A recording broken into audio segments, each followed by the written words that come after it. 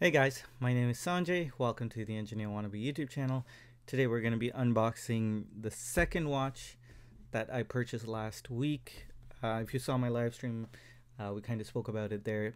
But I have left it in its box in its entirety. It has been unsized and it's fresh unboxing, and I'm really excited to get into it. It was really hard to leave it on my desk for a week, but I managed.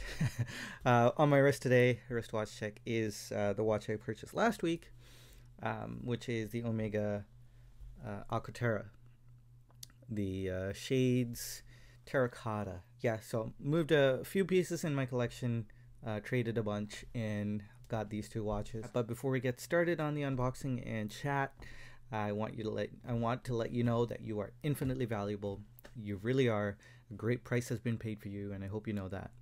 All right, guys. So let's do it. Okay, so here it is. Here's that Alcantara again. Been really thrilled with it. So yeah, that part helped me with waiting a week. Somewhat of delayed gratification, I guess. But interesting that Grand Seiko has changed a little bit of what comes in the package. So you still get this guarantee, this certification of the watch movement's performance and how it's been tested and stuff like that. There's the warranty card and information in this little sleeve, and the box is no longer a box, it's a watch pouch, which is nice and interesting that this washi paper still comes in it, so you can lift it right out. But look at that. That is different. I know Grand Seiko's been doing this for a while, but this is my first experience with one of these pouches. So a bit more functional than what it used to be. You know, the box usually stays on a shelf, and this watch pouch thing is a bit more functional, more useful. You can take it with you if you're traveling, but I probably won't do that. Okay, inside you got the usual oven mitt for cleaning your watch, and I think, yeah, there is another cleaning cloth. This one's a bit more plush feeling. Anyway, so here is the watch, the big reveal. This is the Grand Seiko SBGW 297. If you've been following me, you know that I've been kind of gaga about this watch for some time.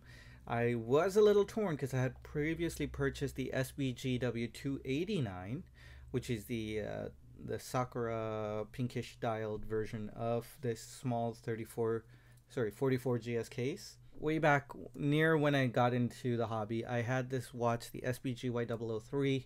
It was my favorite watch of all time. I actually owned that for the most I've ever owned a watch, which is about 3 years, which is incredible for me at least. And it was just, after a while, after those 3 years, for one, the price was really high on that watch, and it was starting to get feel a little big, and I was starting to trend towards smaller watches, and I preferred the 44 GS case. It's so strange that Grand Seiko made this. This is literally the perfect watch that I wanted. I wanted the dial of the SBGY003, but in a 44 GS case. But then I wanted a 44 GS case, and I wanted a small 44 GS case. This is it, and there is next to no compromises. There is one compromise. There is next to no compromises because you still have that blued seconds hand. That was really nice on the SBGY003.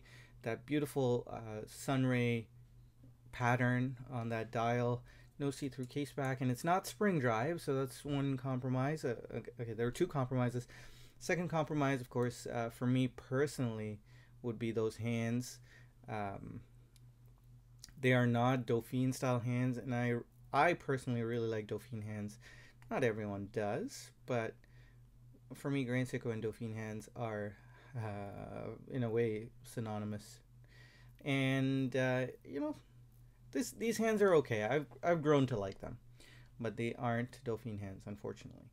So I was really thrilled when they announced this watch, and I tried to I tried to hold on to the SBGW 289, but after a while of thinking about it, especially during my hiatus, I realized, that's a bit insane to have the same watch twice.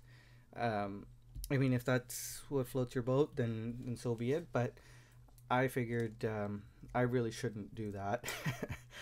So I sold or traded the SBGW 289 along with a few other pieces to get these two watches last week. And I couldn't be happier. I think the fact that this already in a sense feels like my own watch. So it was pretty easy. In a sense, it was easier to leave it in the box for the week and really focus on the Alcantara there, because this feels like a watch that was mine. It's just coming back home kind of thing, and I'm really thrilled. And I think I have no regrets, at least so far, for moving on from the 289. Although that 289 was a really special piece as well.